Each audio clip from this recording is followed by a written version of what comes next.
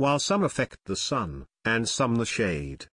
Some flee the city, some the hermitage, their aims as various as the roads they take in journeying through life.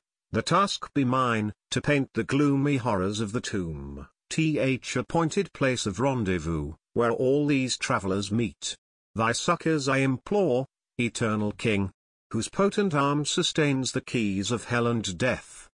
The grave, dread thing. Men shiver when Thorite named, nature appalled shakes off her wonted firmness. Ah, how dark the long extended realms, and rueful wastes, where naught but silence reigns, and night, dark as was chaos, ere the infant sun was rolled together, or had tried his beams athwart the gloom profound.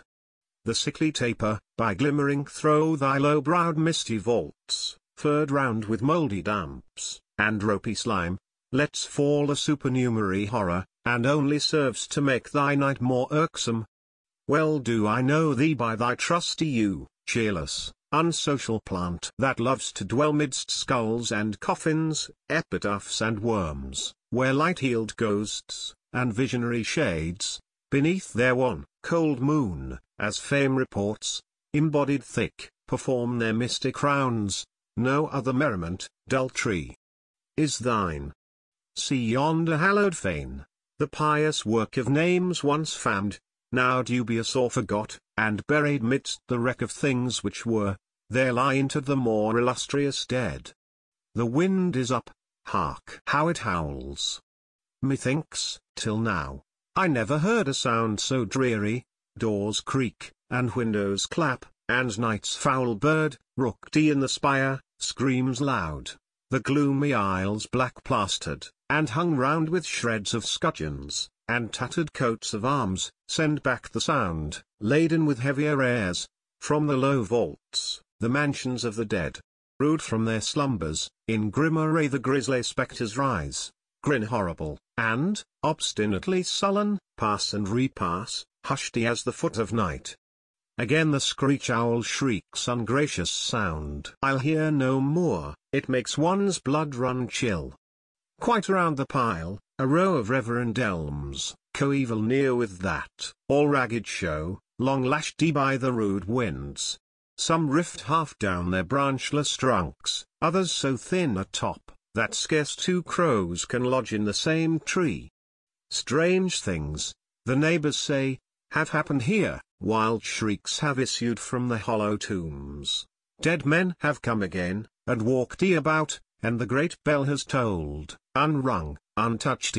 Such tales there cheer at wake or gossiping, when it draws near to witching time of night.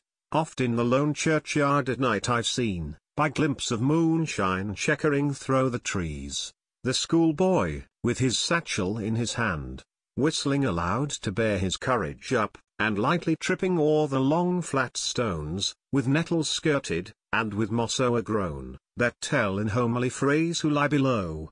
Sudden he starts, and hears, or thinks he hears, the sound of something purring at his heels. Full fast he flies, and dare not look behind him, till, out of breath, he overtakes his fellows, who gather round and wonder at the tale of horrid apparition tall and ghastly, that walks at dead of night, or takes his stand o'er some new opened grave, and, strange to tell, he vanishes at crowing of the cock. The new-made widow, too, I've sometimes spied, sad sight.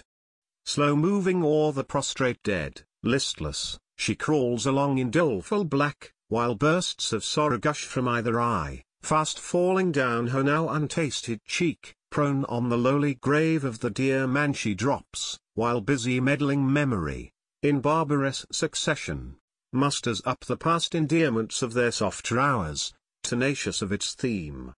Still she thinks she sees him, and indulging the fond thought, clings yet more closely to the senseless turf, nor heeds the passenger who looks that way, invidious grave. How dost thou rend in sunder whom a love has knit, and sympathy made one? A tie more stubborn far than nature's band. Friendship. Mysterious cement of the soul, sweetener of life, and solder of society, I owe thee much. Thou hast deserved from me, far, far beyond what I can never pay. Oft have I proved the labours of thy love, and the warm efforts of the gentle heart, anxious to please. Oh, when my friend and I in some thick wood have wandered heedless on, hid from the vulgar eye, and sat us down upon the sloping cowslip-covered bank, where the pure limpid stream has slid along in grateful errors through the underwood, sweet murmuring, methought the shrill-tongued thrush mended his song of love, the sooty blackbird mellowed his pipe, and softened every note, the eglantine smelled sweeter, and the rose assumed a dye more deep, whilst every flower vied with its fellow plant in luxury of dress. Oh, then the longest summer's day seemed too much in haste, still the full heart had not imparted half, 'twas happiness too exquisite to last, of joys departed, not to return. How painful the remembrance,